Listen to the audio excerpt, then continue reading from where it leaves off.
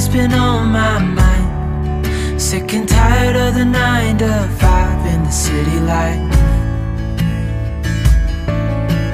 Hey darling, we could get out of town, see the beautiful world around, wanna see it now. Pack our bags and get in that car, leave a little note and we'll drive real far. Let's get out, we can leave this city. Let's drive to the open air. Yeah, the countryside. Hey everyone, welcome to the Farm and Pastor's Wife. You're going to hear all of that again in just a minute. I wanted to explain this video. Back on Monday, I did several cooking recipes all at one time. And so this is another recipe from that day. So you're going to be seeing some things. So anyway, but then after the recipe, I'm going to bring you over here to the farm and work with me a little bit. I'll probably take you out to eat with me and Bryant. So there's a little bit extra stuff on this video, as will be tomorrow's video. So on with the video. Hey everyone, welcome to the Farm and Pastor's Wife. I'm so glad you're here. I know you guys are seeing this several days past the solar eclipse, but we're actually right in the beginning of it here today on the day of this filming. So I'm actually outside. I'm not looking.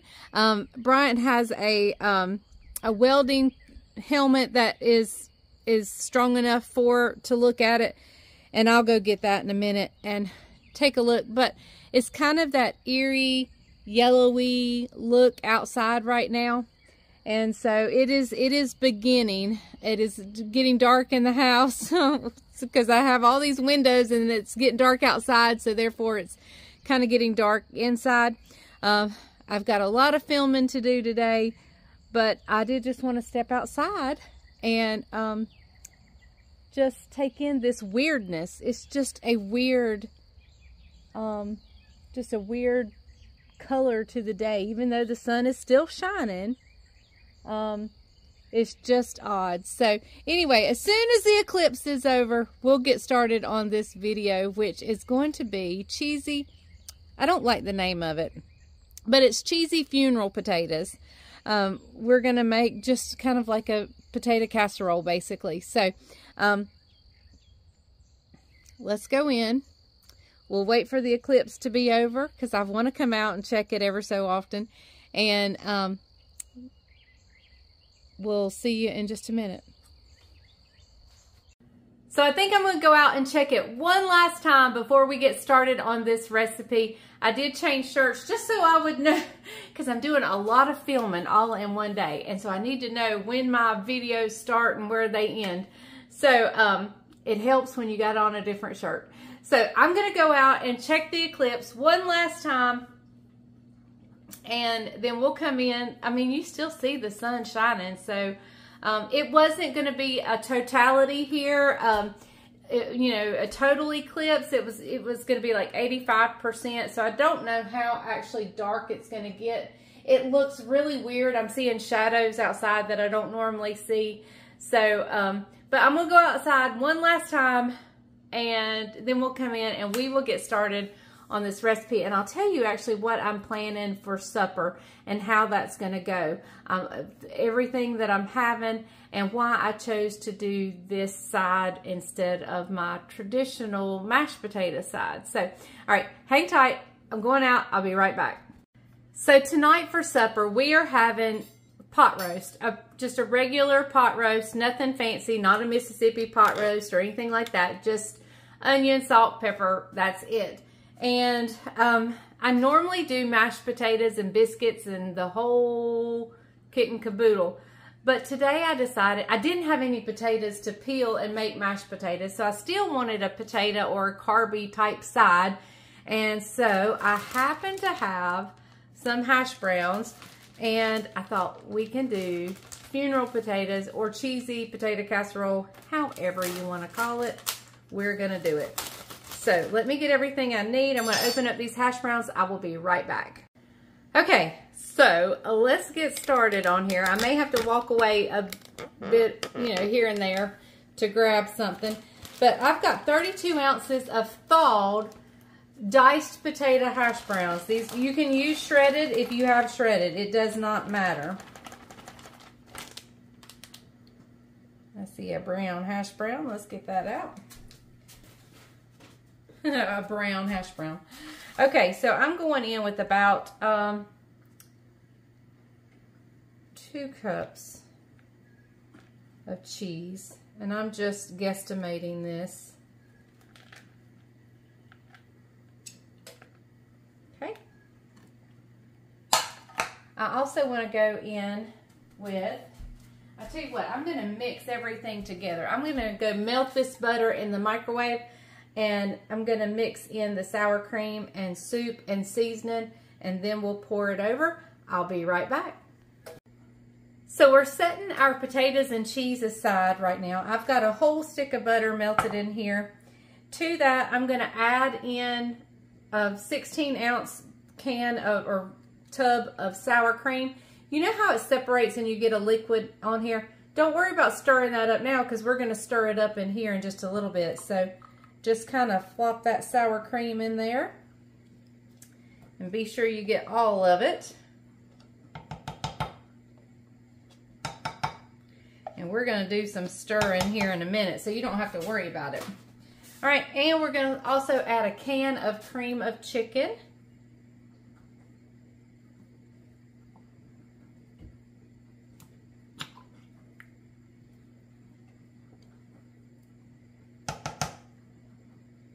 Now, because my bowl is so shallow or small, I should have used a bigger, deeper bowl. I'm going to stir kind of easily.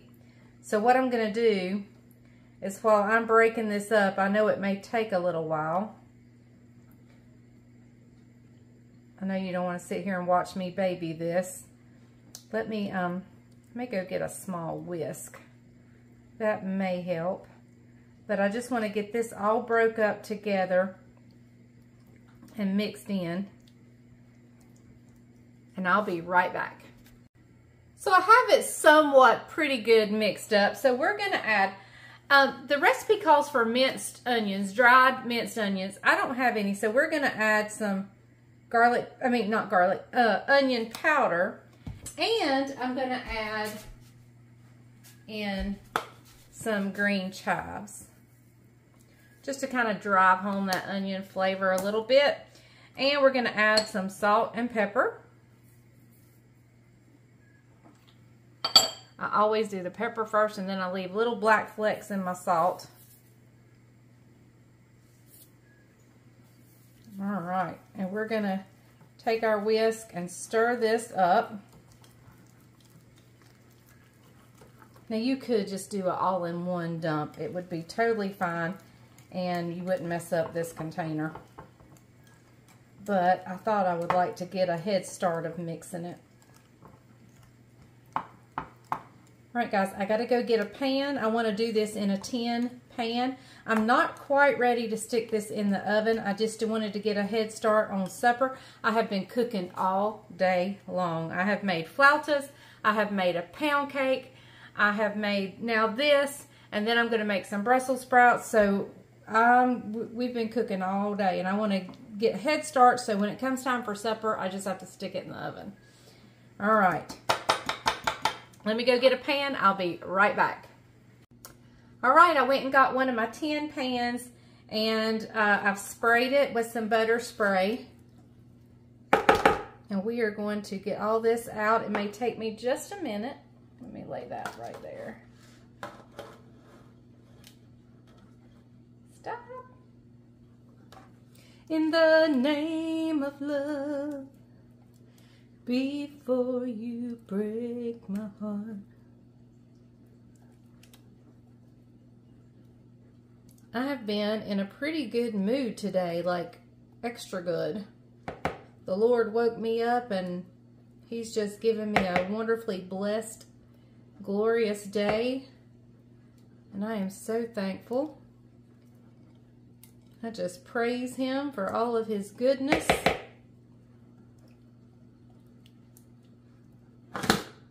Whoops. It fell.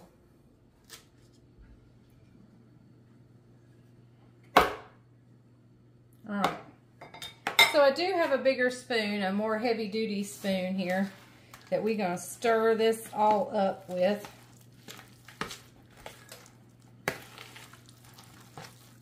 And I definitely have more cheese. More cheese for the topping. And then more cheese if I feel like the center needs more.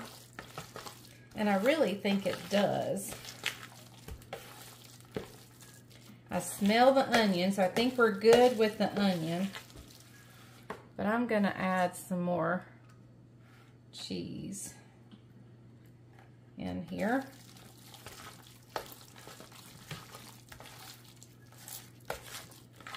And then the rest we will put on top. All right. Now look how easy that was. The hardest part was shredding my cheese. And I mean, if you have store-bought shredded, I'm not opposed to using that. I do think this melts a whole lot better. But you can definitely use whatever you want. All right, let's get this over here. Those little bitty pieces of chives shining through, I see.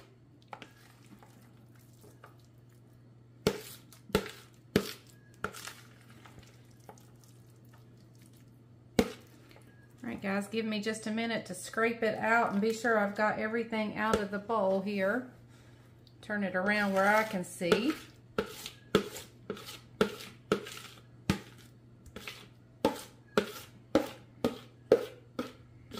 It is about time for me to sit down with a water or something. I feel parched. All right. We've got all of that goodness out. All right. Okay, and I'm just gonna spread it around in this. I'm not sure what size these are. These aren't the great big tin pans. They're not the small ones either. It's very close to a 9 by 13. I do think it's a little smaller than a 9 by 13, but it is very close to a 9 by 13. So maybe a 10 by 11. I don't really know. I guess I could go look at the package. So I'll do that in just a minute. I'll go look at the package and tell you exactly what it is. And I'm just going to spread the top with cheddar cheese.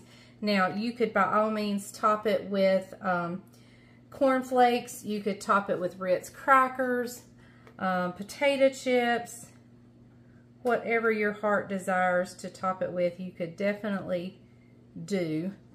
I just have some extra cheese, and that's what I'm topping it with tonight. I'm going to cover it with tinfoil for now. I won't bake it with tinfoil. I'll probably uncover it unless it looks like the cheese is getting extra done, and then I'll cover it back up. But the reason I'm covering it now is because I'm not ready to bake it yet. I'm just getting a head start on supper. So I'm going to cover this up, set it aside, and I'll bring you back when it's time to go in the oven. In the meantime, I'm going to film another video. So on the potato casserole, I changed my mind. I am going to cover it, and the reason is I'm going to be cooking it with the Brussels sprouts. The Brussels sprouts are going to be at a higher temperature, and I don't want the cheese to get too terribly brown. So what I've done is I have sprayed with some cooking spray this tinfoil. I'm going to cover it and stick it in the oven along with the Brussels sprouts. So things got carried away when I got it out of the oven and we got ready to eat. And of course, I didn't get any filming done. Isaac and Jessica loved it. I was on it. I'm not even sure. Brian ate it. He liked it. I did have to stick it back in the oven a couple of times. Just didn't feel like the potatoes were done to my liking. But, you know, it was still very good. But it's probably not something I'll do again, but I didn't film everybody eating it, but oh well, I'm sorry. But so on with the video. Hey everyone, welcome back. I know you just finished one video or one portion of this video. But listen, the other day I spent the day cooking, and you just saw part of that. Probably the potatoes is what you just finished watching. So it's a different day. Same video for you guys, different day for us. We did a ministry call today, and he went with Isaac. What? We went to Chapel Hill, the hospital at Chapel Hill. We have a church member who's there who had brain surgery.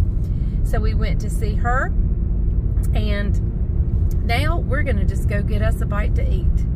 And we are going to this little place called Brewski's. They make flatbread pizzas. I'm not sure if I've ever brought you in there or not, but guys, it is so good. They have the most delicious flatbread, all kinds of pizzas, and then they have a nice little coffee shop that you can get a specialty coffee. So, all right, we'll see you there. What kind of what it is? I get the green bacon, I think is the name of it, on a cauliflower crust. And Bryant got buffalo chicken pizza on a regular flatbread. Regular crust. It is delicious. Good morning, everybody. I thought I would, it's a whole new day, it's a whole new morning, and I thought I would end this video with a little bit of farm work.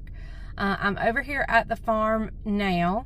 Bryant and Daniel are getting ready to walk chickens, and I am going to be doing some paperwork, some cleaning, just, you know, normal stuff. So I'm here, I'm just pulling up to the mailbox, and if you've watched any of my farm videos before, you know we get feed tickets, and I have to keep up with how much feed we get.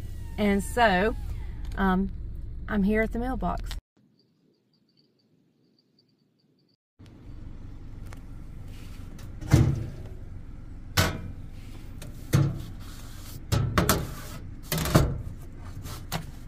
They all have to sign in. I have a bunch of feed tickets. Good gracious. They all have to sign in on that clipboard and raise the flag to let us know they've been here. So after I stop by the mailbox, I still go by every house and check to make sure there's no feed tickets in the house.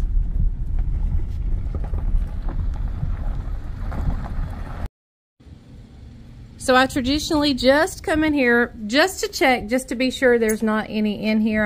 I walk in, and sometimes they're up here, and sometimes they're over there on the platform. No feed ticket in here. I'll check house 2. No feed tickets at 1 and 2. Let's go check the 4 other houses. Sorry, the camera's jiggling. Let's go check the last 4 houses. All right, so I have a form I need to put away in our book, and I need to add in our feed tickets. So that's what I'm going to do for a little bit. I'll bring you back when I do something different. Y'all have seen me do this a million times, I know. So I'm going to put in all these feed tickets. Didn't find any in the houses. They were all in the mailbox, which is where they're supposed to be. So praise the Lord for that. So I'll see you in just a second. So Caroline's job here on the farm is, and she does it as a, you know, because I help watch her kids. I do errands for her. I do all kinds of stuff for her. So her job, just as part of being of the family on this farm, is she cleans the service rooms. Like we clean them often throughout the flock, but she does a deep clean once or twice a flock, like a really big deep clean in the service rooms, which is where the controllers are and all that good stuff. So this is her week to do that. So what I'm doing is I'm kind of helping her get her a head start, and I'm going around and I'm cleaning off all the door windows, like with Windex. The controllers all have clear plastic plexiglass doors on them. I'm cleaning those, and that's very little compared to what she'll have to do, but it at least will take something off.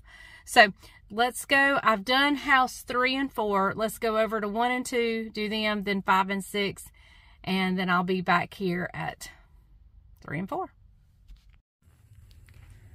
Hey everyone, these are our controllers, and these are the doors that need to be cleaned off. You can see that they're clear, and if they get dusty, and when you're messing with the toggles, it's easy just to kind of leave it cracked, and then dust and spiders and everything gets in there. So I'm gonna clean those off, and I'll clean the door window, and then Caroline will come in and she will clean everything else. She'll make sure our pipes are clean. She'll make sure our cubby containers are clean. The silver tray thing, desk-like thing is gonna be cleaned. So she will clean everything else. But I'm gonna go ahead and give these clear doors and clear things a Windex wash. And so that's what I'm gonna do.